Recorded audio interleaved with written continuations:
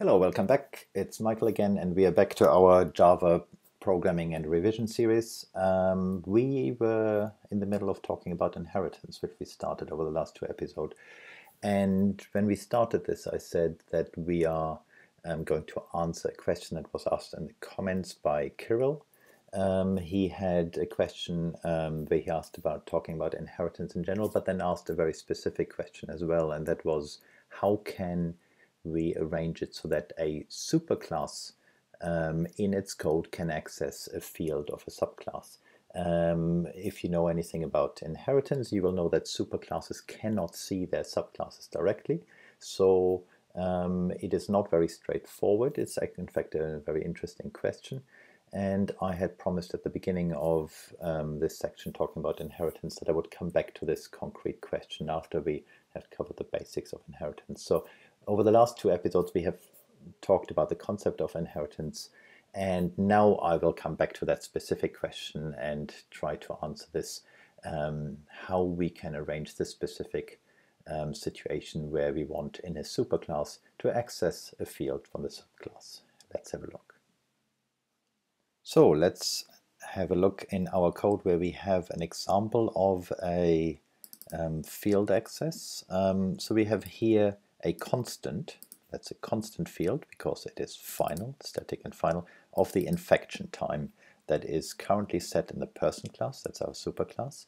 Let's assume that we want to have a different infection time for children. So children recover more quickly, they don't need 200 simulation cycles. Copying this out here, I'm going to my child class, and now I'm pasting that in here so that I can now set a different infection time for a child. So let's say a child has an infection time of only 100 simulation cycles. So remember, we set it to 100. Well, we set it to the infection time and then we count down.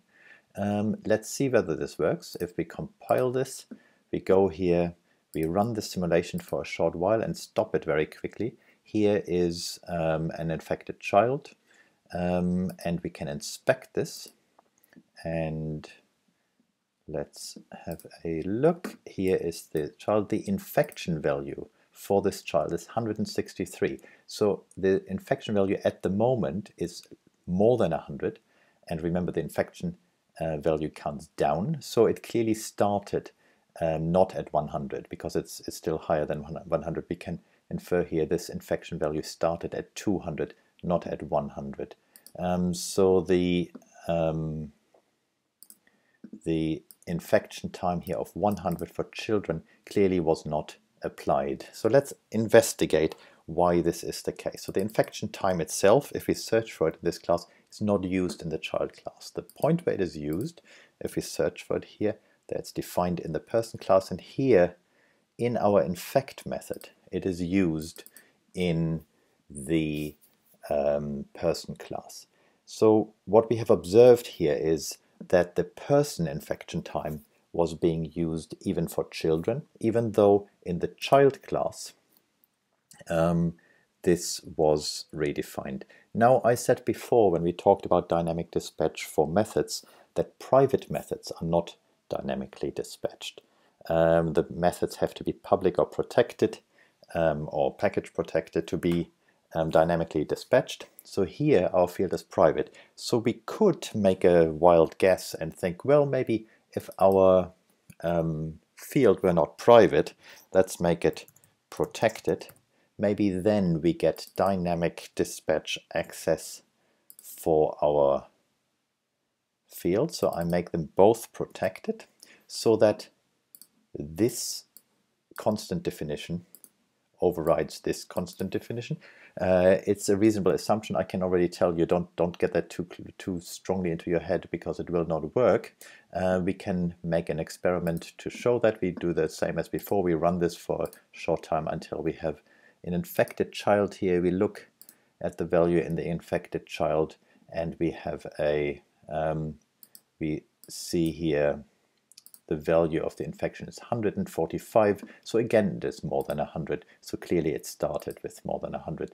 So this did not work. So if we are now looking at our infect method where that was used, this when we were in a child object did not use the definition from child. So if we write this dot infection time to just make it really clear that we mean the infection time of the current object, and the current object, when that is a child, we want the value taken from the child class definition. So let's try that out. Does that make a difference? Let's look at that. Here we've got an infected child. We inspect it. We look at it. 166, still more than 100. So again, this did not work. This did not use the infection time that is defined in the child class, even when the current object is a child object. So here we are back to the question that was asked in the comments. We have now a definition of a field in a subclass. We have the code that accesses it in the superclass. And we want here from the superclass to access the subclass definition of the field, and it's not working. How do we do this? So that was the specific question that was asked in the comment. The reason first why this does not work. The reason it doesn't work is that field access for instance fields or constants is never dynamically dispatched. Field access is statically bound, which means that here the value of this constant gets decided at compile time. At compile time, when the person class is compiled, it looks for the value of infection time only in the current class, and it finds this one here. And it does not matter whether at runtime the current object is a person or a child object. It is decided at compile time that this value here should be the 200 that is defined in this class. So this whole clever mechanism that we discussed in the last episode with dynamic method dispatch that allowed us to do this really nice clever trick of method overriding does not work with fields. It just doesn't exist for fields. So our intention here to use 100 for children just does not work this way. So how can we solve this? One possibility we could do is we could copy this whole infect method out, copying that here, putting that into the child.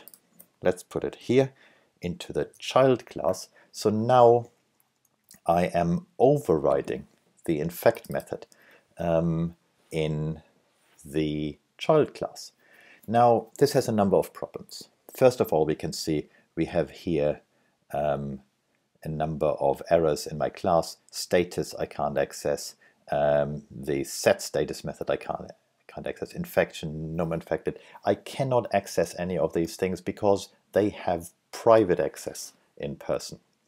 I could now of course fix this by going back to person and either make them protected or provide accessor methods for these. So that could be fixed with a bit more work.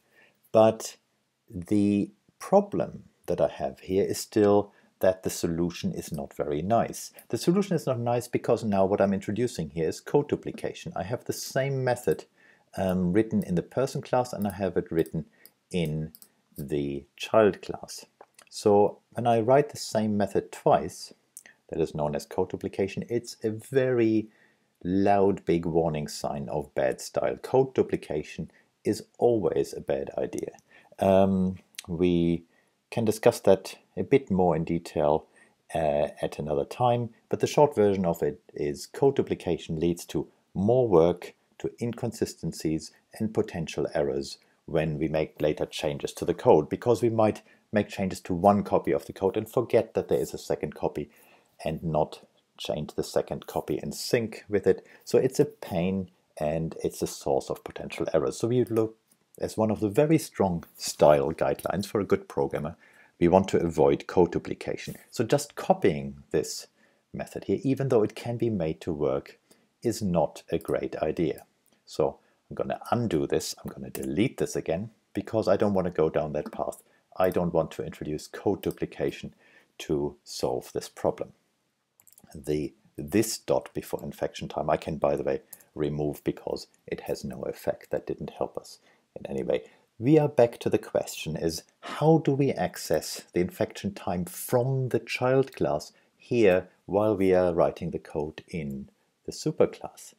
The clue to the solution was in the fact when I said before that dynamic dispatch only is applied to method calls. So the solution here is just that we replace the access to the infection time constant with a method call.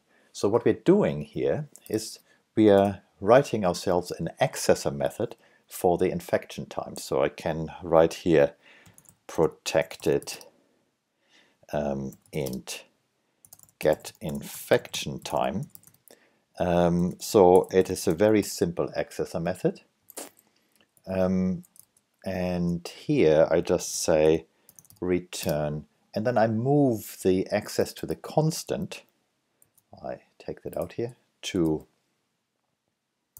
my body of get infection time, and then I copy the method name here and replace the access to my infection time with a method call. Now here I have now the access to the infection time done with a method call rather than with a field access. And a method call, as we said before, this is dynamically dispatched. So I write a comment here, say return the person's infection time. Not a very exciting comment, but for completeness sake it's always good. And now I am copying this out. I'm going to the child class and I'm putting that in here. And I have here the method that actually looks exactly the same as in the person, but because this is statically bound to the infection time in this class, and in the child this will be statically bound, this infection time, to this value, the implementation actually is different. Now we could argue that we have again code duplication. This method implementation is the same as the one in the person class, but now we have minimized the code duplication to a single line, so the absolute minimum necessary, and we do not have more code duplication than absolutely necessary to make our program function. So if we go here now, and I run this briefly until I have somewhere, don't have an infected child yet.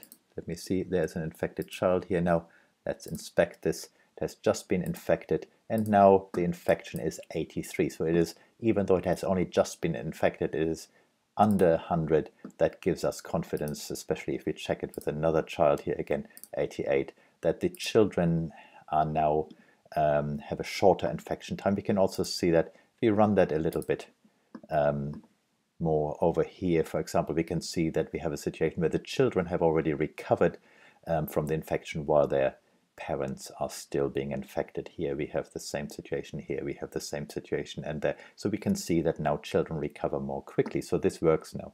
The solution to this question, therefore, as it was asked in the comments, is how does a subclass, sorry, the other way around, how does a superclass access a field from a subclass, which it cannot directly do? The answer to that is you organize the access so that goes via a method call, and then you override that method call in the subclass, and that gives you the solution that you need. There is another related situation sometimes where the code is not directly in the superclass, but where you have an abstract superclass. We haven't talked about abstract classes in this series yet, but we might at some future time.